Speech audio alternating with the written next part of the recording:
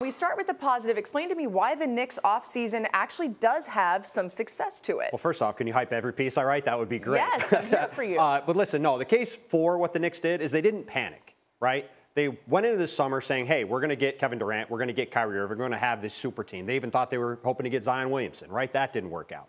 But what they did do was go out and spend money on short-term deals on guys that they can either trade or let go next summer and go back in the marketplace if, say, an Anthony Davis doesn't like New Orleans. Maybe they chase him, right? But they didn't tie themselves up to any Joakim Noah-type long-term contracts or Tim Hardaway Jr. long-term deals, ones that would clog their books up for a long time and prevent them from getting back in the marketplace anytime soon. Okay, let's do the unfortunate side of your article, which, of course, like I said, you can check this out right now on ESPN.com for more details. But where did they go wrong, the Knicks? I would say in the expectation game, right? If the Knicks hadn't spent the season, David Fizdale back in December said the perception around this franchise is different. Players think about us differently now, right? James Dolan back in March declared on radio here in New York that the Knicks were going to have a great summer. They were hearing good things from star players around the league, and people want to come play for the Knicks. Well, it certainly didn't work out that way, right?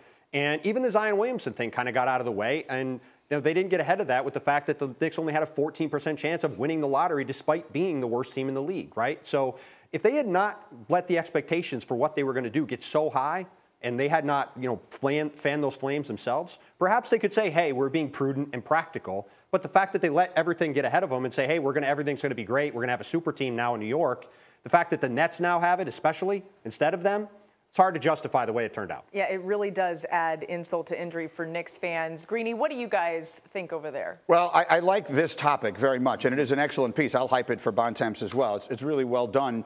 And you heard me say on the air yesterday, if you were with us, on both the morning and afternoon editions of Get Up, I think the Knicks have a real chance to make the playoffs this year. And one of the reasons is exactly what they got wrong. The Knicks chose the wrong year to tank. And make no mistake, they tanked.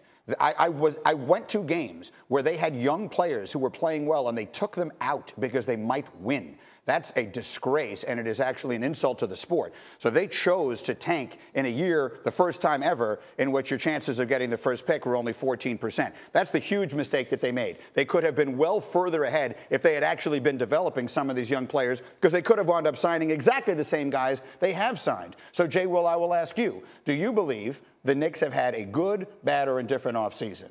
I think they had a good offseason. I think Kevin Durant and Kyrie Irving not going to the Knicks was probably the best thing ever to happen to them because it reset expectations. So now I'm not a fan of setting expectations so high, like Tim just said, to the point where everybody thinks you're going to have this crazy team when you shouldn't set the bar. Them getting RJ Barrett in the draft, them getting Julius Randle, them getting a lot of players on one-year deals with the team option on the second year, them being able to pull this off. Not going to Kawhi because the chances are you're going to waste time on things with Kawhi because he's not coming to New York. You recognize that because there's no partnership with a Kevin Durant or somebody else. I like the moves. It's just from now on, it's like just promote being prudent and practical and being patient. Like watching Knicks fans on the emotional roller coaster over the past 2 months, over the past 20 years for you guys, has been crazy if you set expectations the way they should be. Well, the Bontemps said it exactly right. The owner of the New York Knicks is the one who set those expectations on the radio earlier in the year. Very quickly, though, what is the upside of signing all these guys to short-term deals? Because what it makes a lot of people think is, are they now waiting out Giannis? That's the next big free agent. 2 years from now, Giannis will get a chance to be a free agent. And I read a million stories saying the Knicks now are putting themselves in position to be in the running for Giannis. Just of course as they were. You are. Of course you are. But what do you mean, of course you are? How many times can you do that? I said, but here's my thing. Nobody internally needs to say that. Let people run away with narratives. Nobody there says that, though. You always target the biggest free agents if that's what you want. But you don't come out and you say that. And all these guys on these one-on-one year deals, it's a one-year audition. If not team option, we don't have to pay you. We still have cap space to go after big-time free agents year to year to year. I think the offseason has been fine. I wouldn't say good, but it's been fine for the Knicks. I don't think they're making the playoffs this year. I think RJ Barrett's going to be sensational. I think that's your starting point.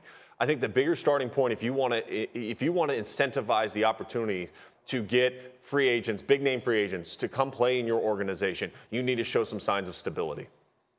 Who your coach is, who's in your front office, you need to have a clear-cut plan and how you want to execute that. It seems like the Knicks, by the way, have finally started down that path of having some consistency. They've gone through far too many coaches. You've had uncertainty in the front office. And because of that, it looks dysfunctional and it seems like disarray. You can get past, I think, even James Dolan if over the next 2 seasons you have a team that is improving and maybe is on the cusp of trying to make the playoffs, and you have a centerpiece like RJ Barrett that you can start to build around. There's something else that happened that I actually have to confess, as a fan of the sport, I like. Even though my credentials as a fan of the New York Knicks all my life, I consider to be intact.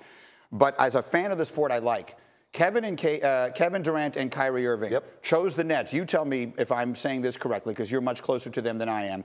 I believe part of the reason they did is because they didn't tank. Because they went out there and played young guys and played well and showed you, hey, we've got a good coach. We all think David Fizdale is a good coach, but how would you know? His team won 14 games last year. So they went out and showed you they have a good coach. They showed you signs of life with young players. They showed you, no, we're not going to lose on purpose. We're going to go out there and try and win and still have cap space and bring you in here. I think that was a factor, and if that means an end to tanking as we know it, or at least a diminution of tanking as we know it, then I am totally in favor of it. It was 3 years ago, I think Sean Marks traded Thaddeus Young and got Karis LeVert. And I think them really putting a lot of their eggs in the basket of young players, stability, creating a new narrative, a new marketing collateral around the Nets too. Like the Nets are trending. Like, and if you live in the tri-state area, you recognize that. You see which way they were going. And Sean, it goes back to your stability question. The stability with Sean Marks is way more relevant than what was happening and occurring with the Knicks. Right, and I think that goes back to whether we're looking at the Kawhi Leonard situation here. It's the one thing that I would hold against the Lakers has been instability in the front office and seemingly disarray. Versus what you see with the Clippers or the Raptors. And I think the same thing when you look at the New York Knicks. Any great organization, you cannot have a winning team, whether you work in any industry, if your boss seemingly has lost control over everything that's underneath it. Thank you for watching ESPN on YouTube. For more sports, highlights, and analysis, be sure to download the ESPN app. And for live streaming sports and premium content, subscribe to ESPN+.